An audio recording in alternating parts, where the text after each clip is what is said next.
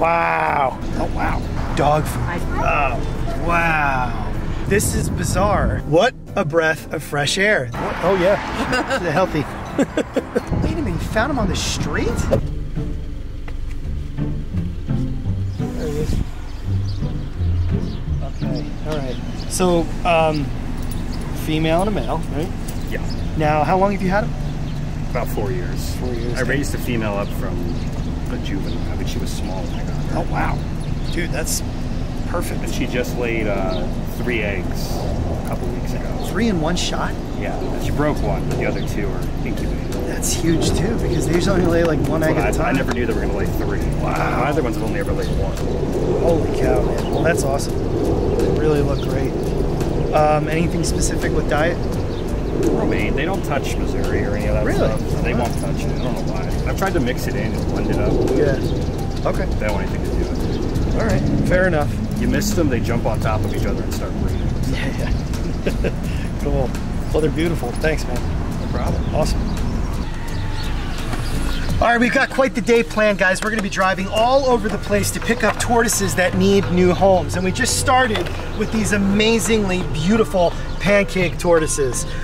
Unfortunately, sometimes things go wrong in life and people have to find homes for these long-lived reptiles. But that's what we're here to do today. This is our first stop. Let's get back on the road.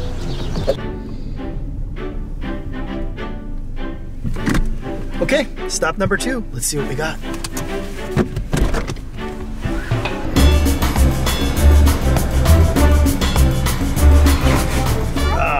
Wow. So you raised him? Mm-hmm. Yeah, he used to be this big. Do you realize how good of a job you did? Oh, thank you. I'm serious. Oh, good. This tortoise, the shell's perfect. It's in pyramid, right? Nope. It seems like I've been concerned when it's like that and it goes like in, I mean like... No, that's perfectly normal. And you know what? I'm going to show you why. Right here is where you're talking about. Mm-hmm. Because he's a male, what happens is the males get pinched in right here, and this is called the supracaudal shield, and it actually comes out like that because it's meant to protect his tail. His tail has gotten so much bigger. Yeah, well you did, I can't believe how good of a job you did. Thank you. This tortoise is perfect. Good. Literally that makes perfect. Me feel good. Yeah. We did a lot of researching, and we did our best to take care of him. Yeah, so. it's fantastic. And his shell's in there. That's his favorite shell. Okay. It's kind of his girlfriend. Okay, I get it. Yeah. Yeah. And he loves dandelion, or right? That's his favorite that he likes to eat. Yeah. Yeah. So. Yeah. And he loves the pellets. Missouri? It's a snack. And then we put vitamins I put in here. And if you guys need any of the lights and the heaters, they're all yours. Okay, yeah, if you don't need them, sure. Stickers. No, I love it. That's great. Nice job. Yeah. Well, and what's his name again? Sheldon. Sheldon. Sheldon, the Eastern Herman's tortoise. Awesome job. Thank you. All right. Awesome. Well, thank you guys. Thank you. Yeah, it makes my heart happy that he's good. And his shell looks so pretty when you put water on it. Oh, I know, it's the best, right? She used to soak them, like, we used to I soak love, them you know, in the every summer day. when it rains, and then you can see them all walking around. They look like little bumblebees in the I grass. love Big bumblebees, video rather. where you're feeding all of them and they all come up and then they're attacking your foot. Yeah, they'll go after your feet. Yep. Happy to know that you guys were taking it. Yeah. What a breath of fresh air. That little girl knocked it out of the park. That Herman's tortoise is in pristine, perfect condition. No headaches for us whatsoever. But now we're off to stop number 3. Yeah,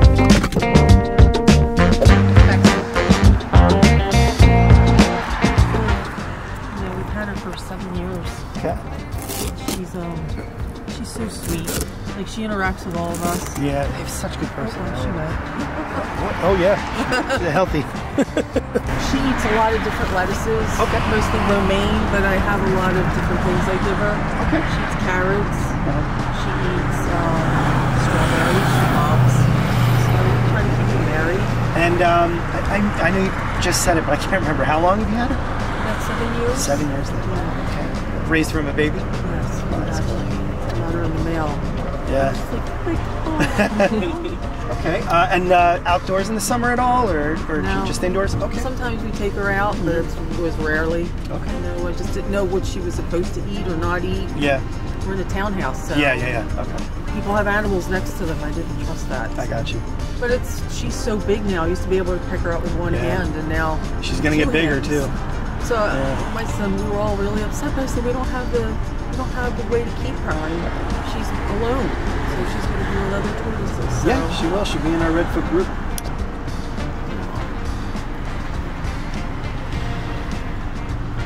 Well, you'll definitely see her on our channel. We'll definitely she's really going. You know what happens when they drive in the car? The bumps from the... It helps you. Yeah, it moves things along. It does. Actually, you know, veterinarians will say, you know, some people get concerned that their tortoise ingested something like a rock because they actually naturally will eat rocks. And if the animal hasn't gone to the bathroom, you know, the owner starts freaking out. A lot of times they'll tell you to put the tortoise in something and drive around for a while with it, and it makes them go. Yeah. So much. Thank you. Of course. Thank you. Thank you for reaching out. Yeah. Another healthy tortoise, ready to head back to GST with us, but we are not done yet. We still have another animal to pick up. Hi. Good to see you. So, I might cry though, because it's emotional. Oh, that's all right. That's totally fine. Yeah, her dad's been having this for a long time. How many years?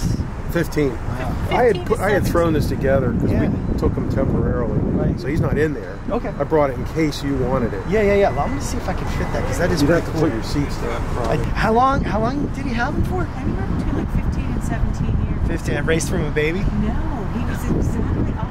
Found him on the street. Exactly the same size. Oh yeah. Wait a minute. You found him on the street? So he residential area, and he was literally just walking down the street. This is bizarre because we had a male marginated tortoise that looked similar to him, bigger, for years. He was found something like 45 years ago walking down the street in San Diego. So I don't know what it is about male marginated tortoises. An escape artist. Yeah. Wow. Okay. Well, let's get this in first. And what's the tortoise's name? Lucky. Lucky. And my dad called him Lucky because he was lucky to be saved. Lucky to be found, right? Yeah, that's awesome. Love it. So he, what was I going to ask? I'm going to leave it like that. Yeah, I was going to say just leave it like that so you don't take anything else.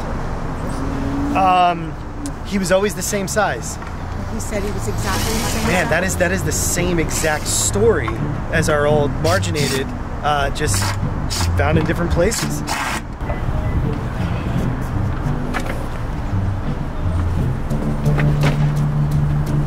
Yeah. His favorite foods are his main diet was blueberries, grapes, and dog food. Dog food. I didn't bring the dog food. I didn't bring the cat food or dog food, but I did. For me, he would only eat grapes and blueberries. I tried to feed him other stuff. Okay. There is some pellets and weeds mixed. I bought the grass farm. This is all some leftover bedding and such. This is the dish that my dad, when I kept it out of his cage for a week and he didn't come out of his house. This is what he likes as a hideaway, these foxes. As soon as I put it in his cage, he came running out. Jumped in it, splashed in it. Oh, wow. So I used both of them as water dishes. Okay. I put his food on paper plates. That's what he's comfortable with. Okay. I also brought some live plants. I discovered that he likes spider plants and jade plants. Yeah. Oh, wow. He ate them, so I brought some. If you're interested, you can have them. Sure.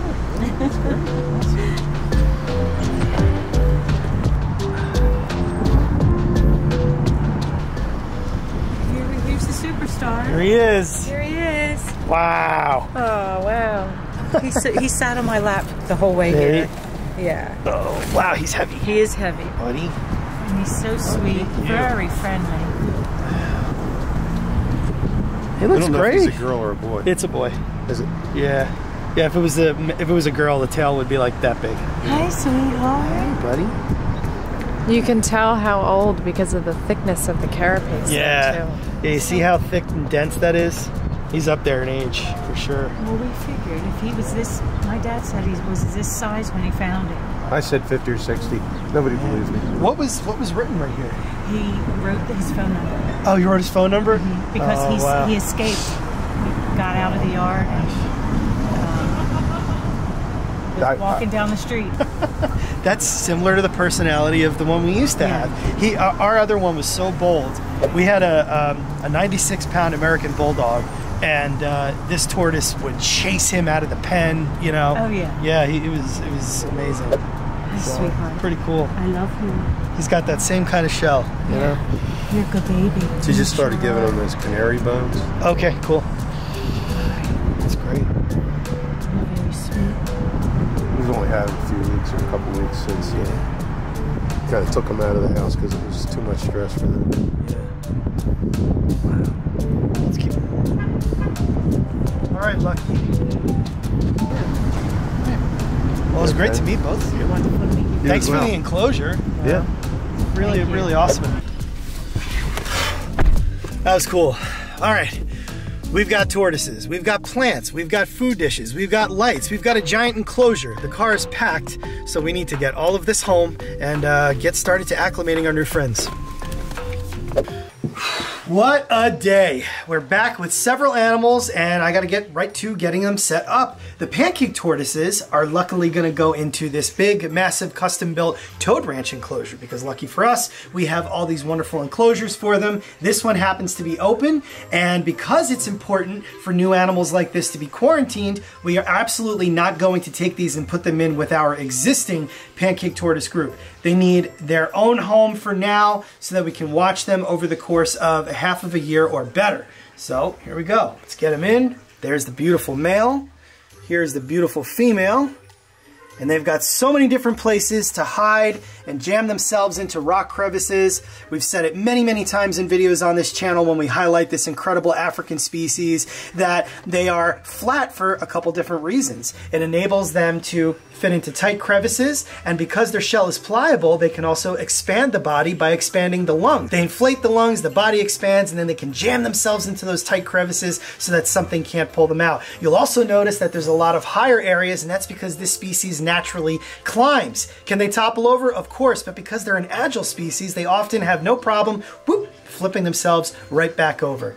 So there they are, the brand new pair of pancake tortoises here at Garden State Tortoise, but we've got a couple more gems that we need to take a closer look at.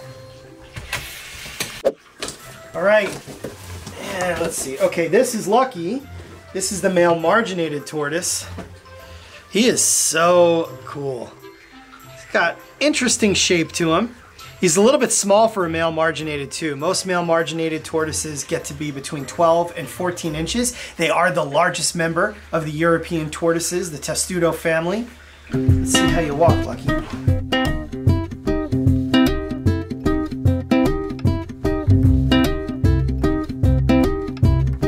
What's up, pal?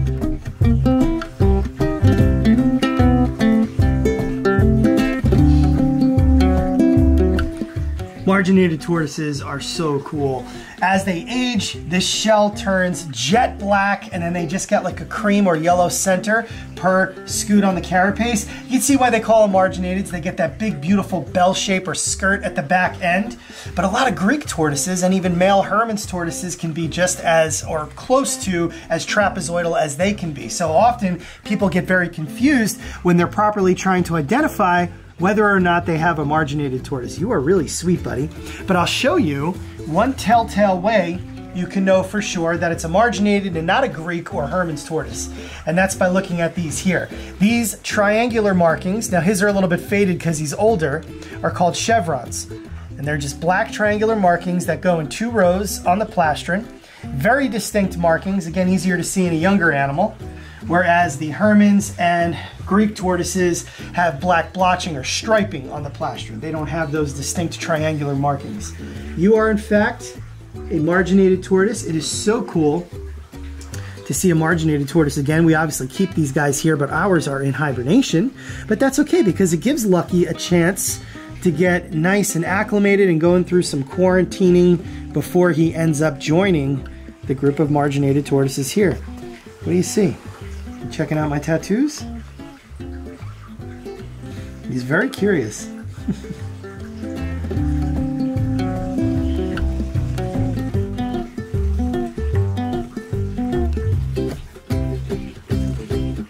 All right, Lucky can walk around for a minute while we check out the other 2 here.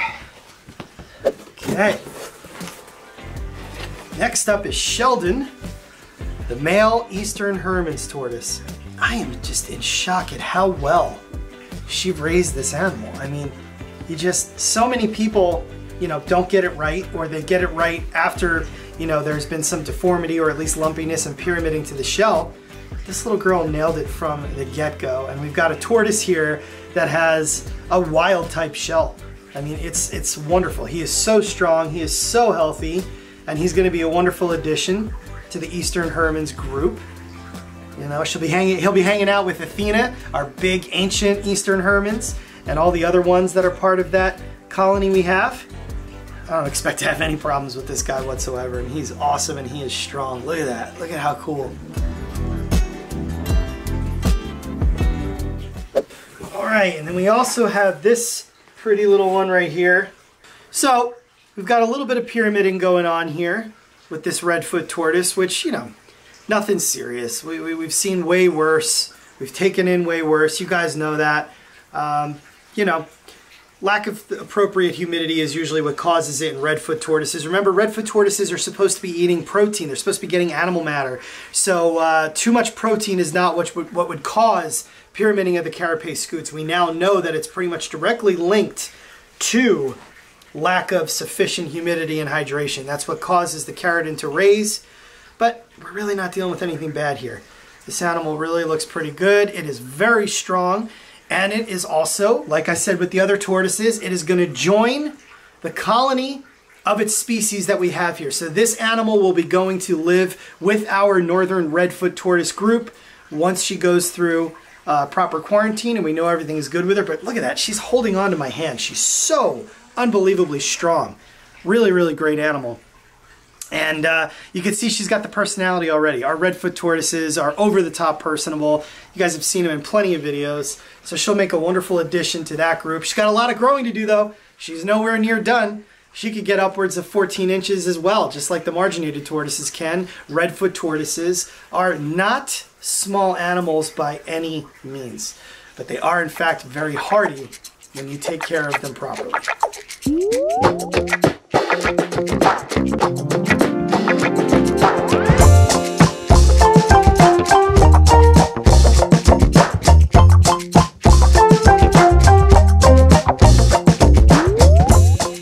Speaking of rescues, here are two right here, Dixie and Morby, our sulcata tortoises. So these aren't tortoises that were intentionally meant to come here as far as Casey and I go, but over the last decade or so, we've really transitioned into kind of becoming an accidental sanctuary for these rescued reptiles.